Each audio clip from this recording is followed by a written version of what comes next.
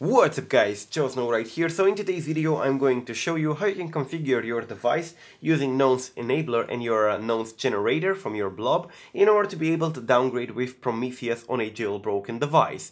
Now you probably remember that I made a video a couple of days ago on how to fix the errors on Prometheus or Futurerestore, the latest version that has a bug, and also in that video that you should probably see if you're planning to downgrade, I also told you that there are two different ways that you can use in order to downgrade a device running iOS 10.x or 8.x or 9.x. So how you do it? At first, there is the nonce collision method, which doesn't require a jailbreak, but it's harder to implement, and you simply need to try over and over and over and over again until you get the device to boot that custom-made firmware for downgrade.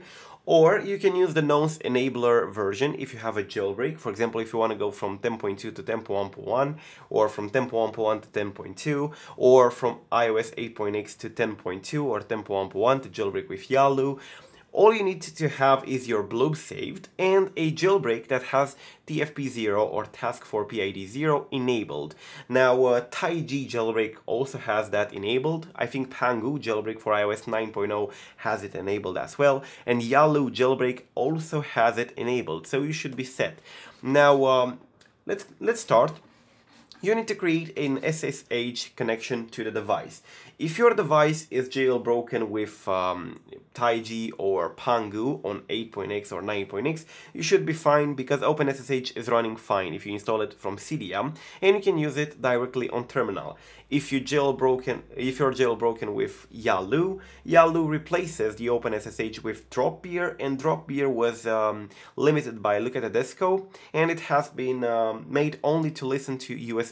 So in my next video I'm going to show you how to modify Yalu jailbreak in order to enable SSH over Wi-Fi to be able to do this tutorial. But I assume that you already have SSH, being it on another jailbreak or by following another tutorial on the internet, I don't know. And I'm going to show you how to connect. So you need to write SSH root at and your IP address of your device. You need to go to settings, to Wi-Fi, click on the name of your Wi-Fi network. In my case it's Comcast, and you will have IP address. In my case it's 192.168.1.5. If you did everything correctly, you should see this. And the password for this connection is Alpine. A-L-P-I-N-E. Alpine. Right, and you should see this. Now we can configure our device and nonceEnabler in order to make use of our saved SSH blobs. If you don't do this, you will not be able to use your SSH2 blobs. They are simply useless. So what do we need to do? We need to set a couple of commands, and we're going to start with, I'm going to make the terminal a little bit bigger so that you can see, like this. Yeah, that should be good. NVRAM auto boot equal false.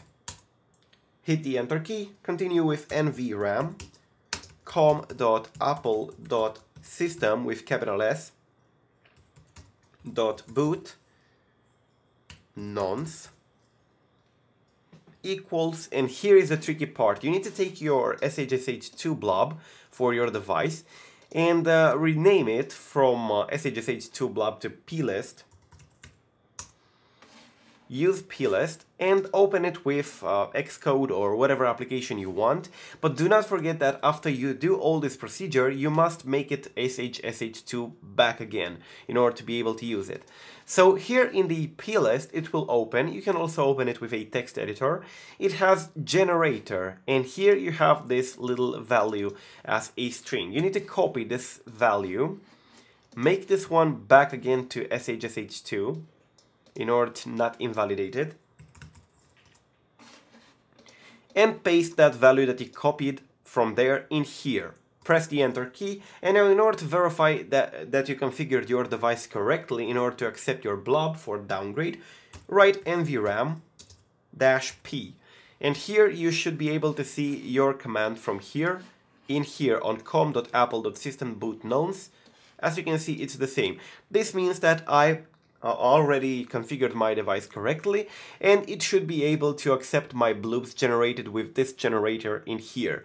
And I can now start the restore. I'm not going to restore in this video because I'm already on temp 1.1 and I'm fine, but I'm planning to make a full tutorial on how to do this with nonceEnabler in another video, probably these days, on my iPhone 5s. So stay tuned for that.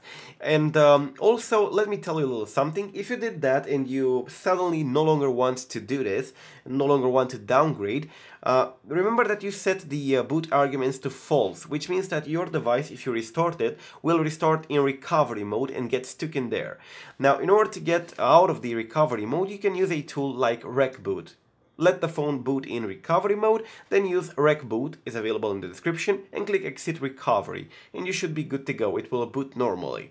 So don't be scared if your phone will restart in recovery mode. That's normal, because you set that too. So this is how you set nonceEnabler, and this is how you configure your device for Futurerestore downgrade using the nonceEnabler method. I'm going to also make a video on how to use the nonce attack or nonce collisions, which do not require a jailbreak but are pretty damn hard. So keep on staying tuned and tell me in the comment section down below what you think about this video. Do not forget that I'm going to make a video on how to enable the SSH over Wi-Fi using Yalu soon, so stay tuned. Peace out.